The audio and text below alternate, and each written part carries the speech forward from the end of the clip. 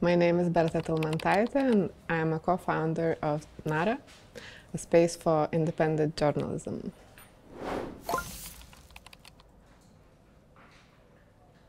Independent journalism is called independent because it has no ties with any political parties or corporations. So it means that this kind of journalism doesn't work accordingly to someone's agenda, but only serves the society and the audience.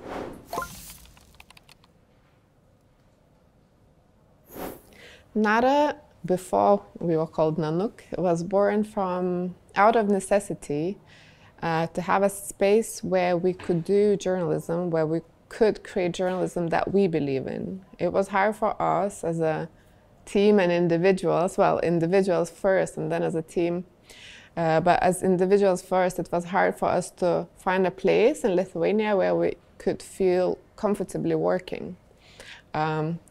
It started with two of us, and both of us, we were working as freelancers with foreign media. I was traveling a lot and working abroad in Asia, in South America, and in Europe or North America. And here in Lithuania, I was lacking a space where I could do things that I would like to do. For example, I studied multimedia journalism in China as my master's degree, and I really wanted to spend my time creating big, long-term multimedia documentary projects, and there was no possibility to do that in Lithuania. Sometimes we can make choices based on, for example, our feelings rather than clicks or views of the publications, right? So sometimes you might feel that we need to talk about this topic or this issue. It's not going to be popular. It's not going to be a top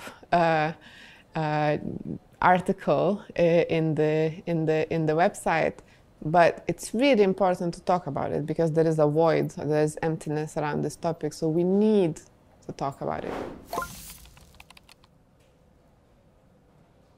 Financial questions while doing independent journalism is really sometimes painful and hard to talk about because often it's a struggle.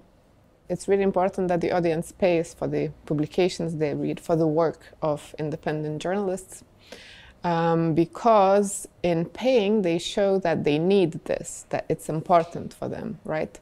And by paying, for example, for us and paying for our work, what we also do is we create a community. And for us, it's important that people who pay for our publications, for our work, that they would also be involved in our work. So it means that we are always actively looking for the feedback. We always ask for the audience, what is important to them. Other money comes from, might come from different funds. We might get scholarships or funding for some specific projects that we do.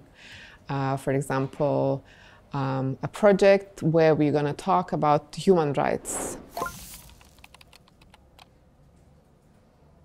It's just the directions that we have to take, but we always try to keep the limitations as far away as possible and to have enough space to improvise inside of those limitations. And this is where the creativity comes in, and this is where us as journalists start to be creative also, because then we start to see topics from different angles and perspectives and then think, does this thing fit in it? Is, for example, a right to have clean air in the city a human right, you know? And then you can play with this and see what fits in this specific frame that is required by some sort of fund, organization, NGOs, or whatnot.